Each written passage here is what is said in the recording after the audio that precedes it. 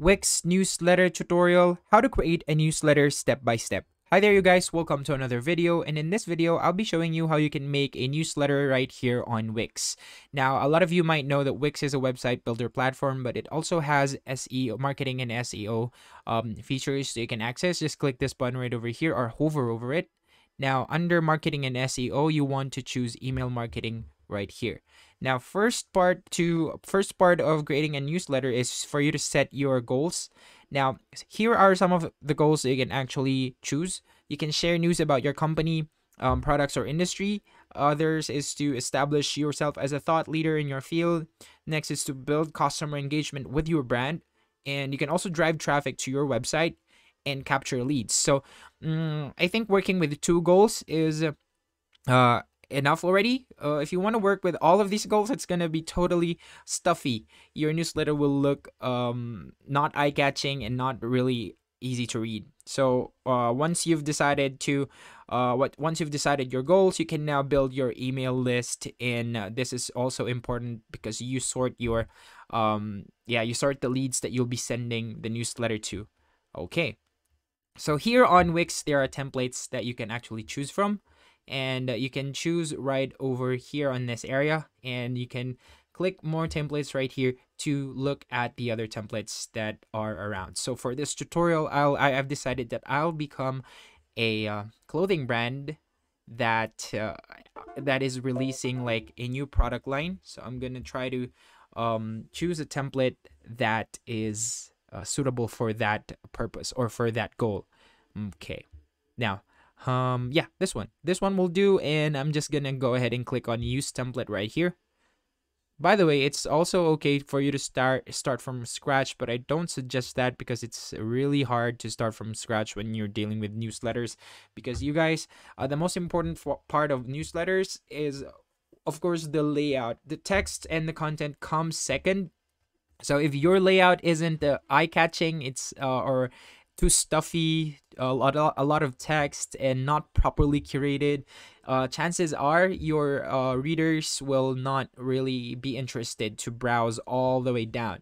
So it only takes 8 to 10 seconds, you guys, for you to catch your readers' attention. So what you want to do is to put in eye-catching colors and outrageous text. Not really outrageous, but something that stands out. And I also believe that trying to curate the text that you'll put is an important way to catch your readers' attention. So try to put big words and stuff like that. And for that matter, I've already created like text that I will put here on my newsletter. So here they are.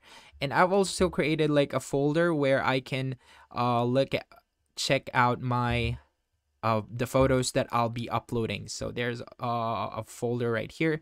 It makes it easier, you guys, for you to sort all the things that you'll need, for example, of photos and text. So what you want to do next is to just copy and paste them on the templates that you chose. So for this one, I chose like this template, and now let's start editing it.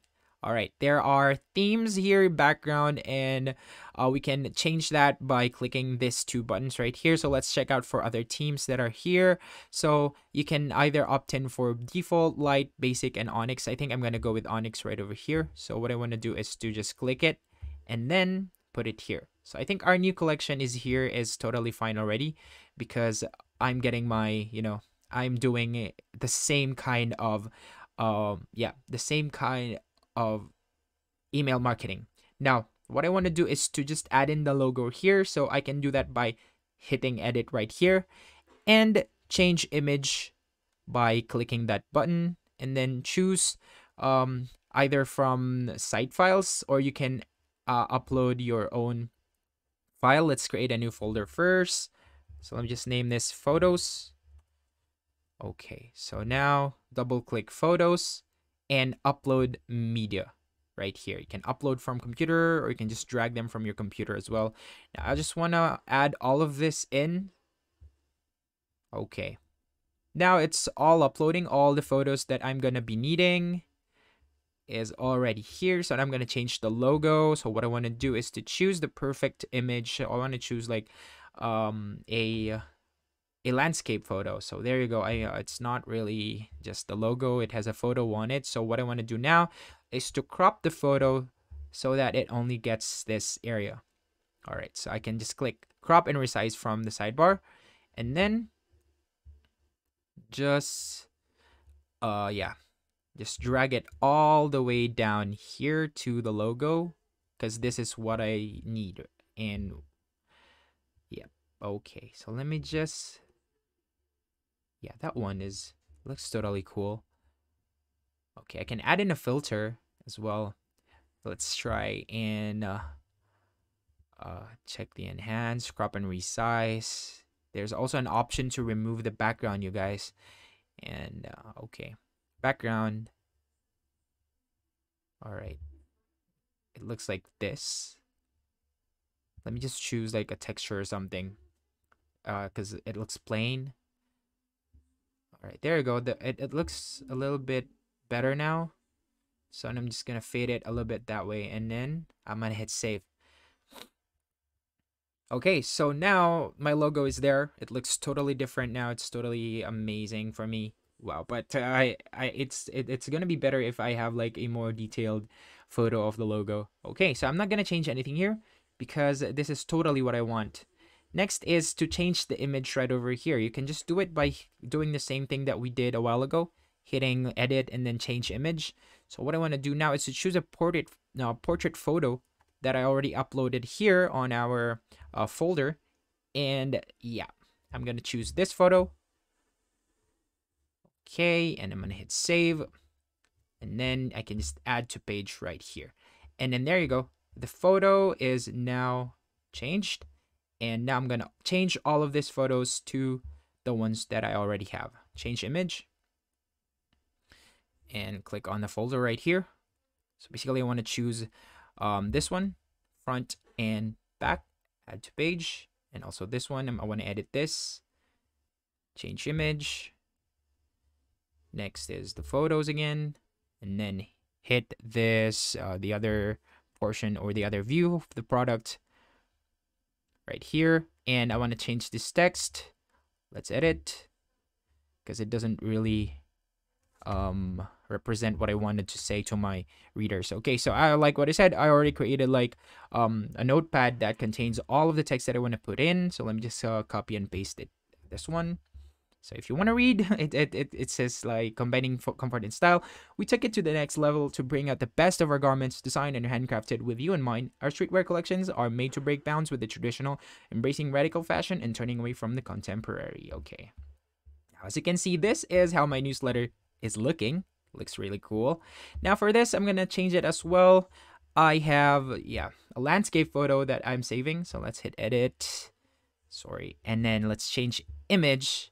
And let's put in the first photo that we cropped, but this time let's put it whole. There you go. And what else? You can add in text here as well.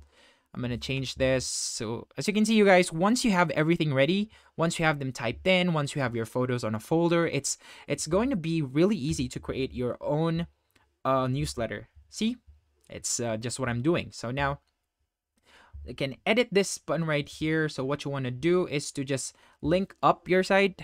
You can do it by changing it right over here. You can enter another URL, just triple click and then backspace and then put in your site. It can either be a Google site or a Wix site if you have that, and a lot more different site as well.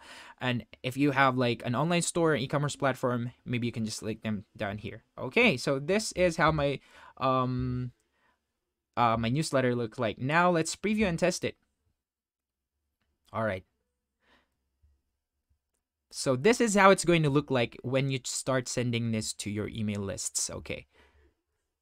There you go. So you guys, essentially what you'll need to do to create a newsletter is to choose photos that are really eye-catching. Remember to not go too wide. Always go with portrait when you're trying to make a newsletter, so it keeps people browsing up until the end. And you want them to like input their email, so you want to put in here like This one, it's really essential, this block. So you can now add in your email right here when they opt to like get news from you in the future. So yeah, that's it for this video, you guys. I hope it has been helpful. Let me know if I missed anything out down the comments below. But yeah, that's it for this video. See you again in the next video. Peace out.